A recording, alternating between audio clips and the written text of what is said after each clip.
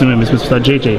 Now, can you just please tell me the difference between the Nigerian team of your generation compared to this generation? Because I know for a fact that 94 team is the most talented team in football history. I believe that we would have won that World Cup in 94 or 98. So what separates your generation from our generation with the likes of Iwobi and Iheanacho? What do they have to do to get up to your standard, talent-wise?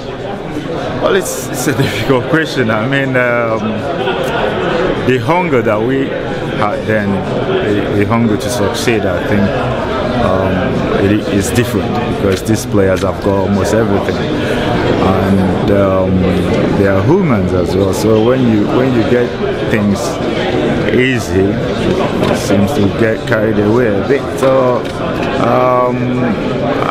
but I think they are doing well. You know, it's hard to compare, you know, this generation with our generations because their mindset is also different. You know? So we just have to encourage them, and hopefully they'll meet up to our expectations. Thanks.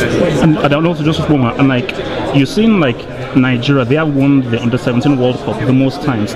So why can't we translate what we do at the junior level to the senior level? Is it the coaching? Is it the players? What is the disconnect between how well we do under 17 and how well we do in the senior level? Well, I think that's where the administration should come in, you know, put in a structure in place that will enable those players to graduate, you know, instead of scouting for ready-made players. So it's all about putting good structure. Thanks, guys. Thank you very much, JJ. Thank you.